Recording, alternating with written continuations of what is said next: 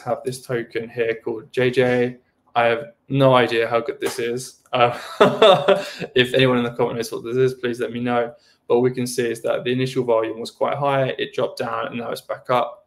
And so what you might want to do, for example, is that in this token that's been deployed for about a week, is that you say, look, I want to see who the top buyers were on the 27th of May and the 28th of May, because they bought the dip effectively and believed in the fundamentals and are now profitable. So what we do here is we pick the date range we want, so 27th and 28th.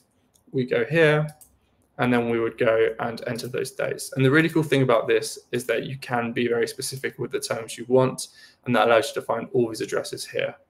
And so, as I said earlier, some of the labels you want to be seeing are these Telegram bots, because these are addresses that are in the trenches buying meme coins consistently, and this is something that their label is indicative of telling you what you can do. So we've got that big up banana user, and we also, let's just go through some of these addresses here. Again, don't click into every single address. It's worth hovering over. When you're looking at meme coins, you want to be looking at labels like Token Millionaire, High Balance, Heavy Dex Trader, Medium Dex Trader, because this shows that they are pumping quite a lot of volume, or they're very active on chain. And while we've got a short amount of time today, I will just go through one or two of these addresses, and later on, maybe next week or the week after, I can go into this workflow in a much deeper detail. But at a high level, let's just keep it very simple. So this is one user, and we can see that in terms of token JJ, they hold a substantial amount, but they have realized some profit, and they've also realized profit on another meme coin, MAGA, so a Trump derivative. And if we go to peer now, and we go to the unrealized section, so we'll wait for this to load. So you can see that this address in the last 90 days has a low average return on investment, a good win rate, and they have traded a few tokens, but they do make a lot of trades. So this could imply that they might be buying quite aggressively for specific positions. And so the way we can determine that is that if we look at their biggest holding, and the largest holding is JJ, we right click, and then we go to wallet profile of the token. You can do this throughout Nansen. So if you see an address and they're doing something with a token, just right click, and you can most likely see wallet profile of a token to see what is going on. And so let's just see what they're doing. We'll let this load. Again, wallet profile of a token works on all the chains that we support, with more chains coming out and being released later next week, which I'm excited to share. And as we can see here, is that they are actively buying, and they sold, and then they bought more, and you can see the value at the time, the current value. And this is relatively interesting because you can see, for example, the buys that they were making were in the few $100s, and then the current value at the time is in the thousands, and they do take profit, which is really interesting. So if you're someone who finds this behavior really interesting, what you can do, as I said earlier, is either set up an alert directly for this address. So you would set up an alert for token transfer, and then set up the notification in either Telegram, Slack, or Discord. Or you would set up custom labels and then say, look, they bought this token here, they could be doing some interesting things here. I'm going to set up alerts for that specific label, and I'm going to make a note of why I find that interesting. And yeah, you can do both. I mean, you can set custom labels and smart alerts. You can do all sorts of things. And let's look at the other address here. We can see that this is also a relatively new address, that since the 19th or 20th of May, they had about 10K. They're now up to 72,000. I would consider that to be very interesting. And if we look here again, their trade highlights, they do have some wins. So the trade highlights, again, just to make it very clear, covers realized, so you won't know the unrealized gains within that.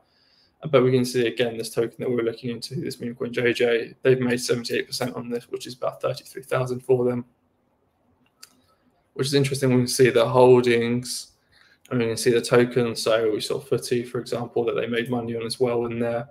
I'm just go to the P&L tab, and so just to kind of decipher what else they're doing. And so often what you'll find is that when you're looking or using Nansen, you can spend about half an hour to an hour every day on a certain theme or a certain token or a certain trend, and to start discovering these addresses. And then once you get those addresses, is to set those custom alerts up. And then once you have those custom alerts set up, you can start using all that work you put in on a rolling basis just to see what is going on in here. And so as we see, for example, we see the realized gains, and in the unrealized gains, we can see the trade performance of what they're trading at the moment, and it doesn't seem that they hold anything at the moment, which is really interesting to see. But for a meme coin basis, it doesn't help you out much at all. 11222. Most of these features that I'm showing at the moment are for the Pioneer plan. So P&L is for Pioneer, but you can do basic token research with the free plan. So the free plan is at app.nansen.ai, and you can still see the who bought, who sold. The main difference with the free plan versus the Pioneer plan is the type of labeling. So you won't have access to smart money and some other labels, but you can still discover and see what addresses are doing. And if you think it'll be useful, I'm more than happy to do an episode of office hours using the free plan. If anyone else finds that useful, I'm more than happy to kind of go for maybe even this workflow, for example, using who bought and who sold and through the free plan.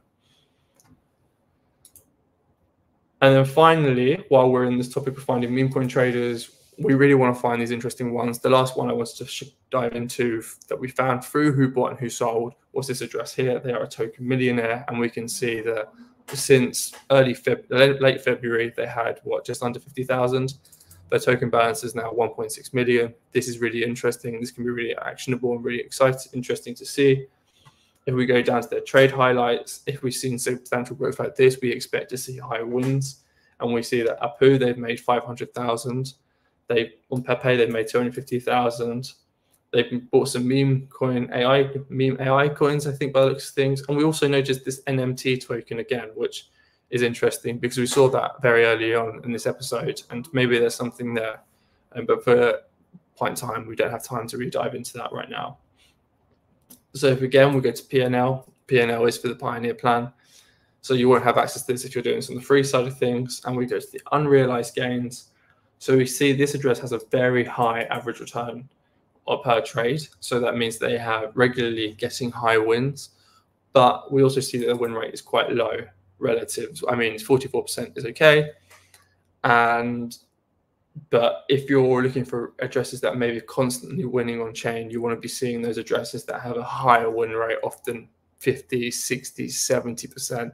Sometimes it's even higher. We haven't found any just yet, but we also haven't included the fact that this address has got these tokens here in unrealized gains, and they're up quite substantially. So when they finish these trades, the win rate is likely to go up.